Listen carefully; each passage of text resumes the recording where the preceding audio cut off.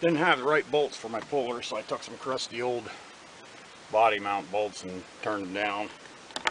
Probably shouldn't have threaded them all the way, but you know, I just went ahead and did that. So let's see what breaks. What are you? 19? Yes. Okay. Lock the steering. Maybe. There we go. Let's see if this does it. Or if I just snap the damn bolts off. I don't know, I'm not looking too happy. It's starting to kind of straighten itself. Alright, now we're getting some torque on it. Come on, pull her out. Oh, I think it worked. It worked! Whoa. Now I can unpucker my asshole.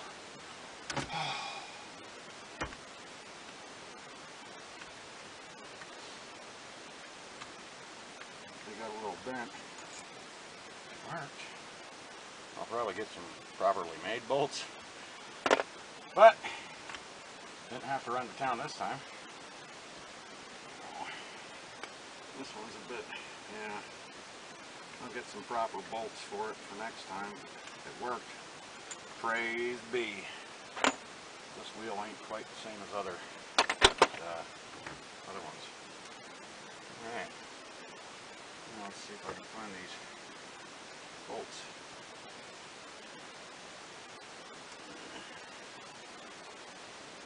Well, you don't need to see me fumbling with this crap. So, we'll pick up when I got something done. Alright, okay Zip, I wasn't quite sure what you meant. Pull the wheel and do some stuff. I went in and watched a video and they're talking about special tools and crap, and I don't have money. So there's my compressor for the steering lock ring thing. So now I just got to pick that little C-clip out of there and we'll come back later.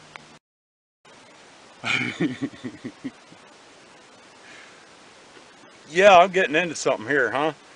I had to drop this steering column mount bracket thing here. But that gave me the room that I could finagle the harness up and kind of slide all this stuff off. And now I gotta get something to pull these pins out of the side, because that's what pretty much everything rotates on. And then, well, there's a finger down there too with a hell of a spring behind it, I believe. But I should be getting there. Oh my god, am I going to get this back together? Might end up with that other column. Alright, I managed somehow to get these two pins out. And here's where it gets real hokey, because this is my puller. Just wait. Oh, it gets good. It gets real good. Get rid of all this other stuff. Oh my lord, I can't believe this worked. Oh, I'm putting some stress on those little threads. And get this tiny little nothing. Is it gonna? Yeah. Look at that. That's nothing. It's like 3/16, an eighth of an inch. That's not how you're supposed to pull it, but it worked. And I'm only doing this once. When this sucker goes back together, it'll be with some thread locker. Oh, I'm in there. And these are the bolts that come loose. You got to watch I was watching one video, and the guy didn't. He said when he got down to taking this off, he said this is where I snake it and shake it back and forth. And he didn't mention about putting the tilt lever back in. You put your tilt lever back in, you pull it, and it releases off of there. And then your steering knuckle thing just kind of works its way out. You know, you put it down and it comes out. Figure it out. Now I can't quite get this off. but I can get back in there good enough to get thread locker in, and that's what I'm gonna do. And oh God, I gotta get this thing back together. Later. If you got this little box of desperation laying around like I do, the 6.5 6-pointer goes on them stupid reverse Torx head things real nice. Just saying. Later. Two guys go hunting, bow hunting. One of them has crap, climbs up in a tree, and I don't know why, but he does.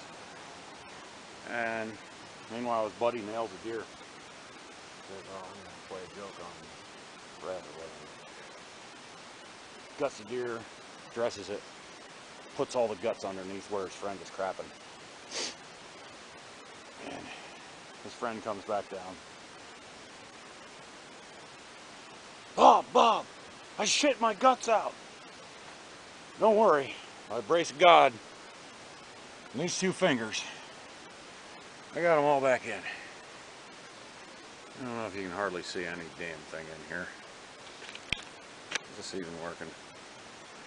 Whatever. Got her back together. It was not an easy fix for a guy like me, at least. It took me all day. I mean, talk about a Chinese puzzle box. What was the Hellraiser thing? The lamentation apparatus or something, you know, that box where they'd finish the puzzle and summon the Cenobite monster guys. Well, this one, the hell starts when you work on it, because there must be 101 tricks to get this thing right. My wheel's on upside down. The official reason is going to be, oh, that's my sign of rebellion because I'm cool. But what it really is, there's a coupler shaft inside there. Of course it's tilt steering, so it has to swing somehow. And man, this thing won't pick up for crap.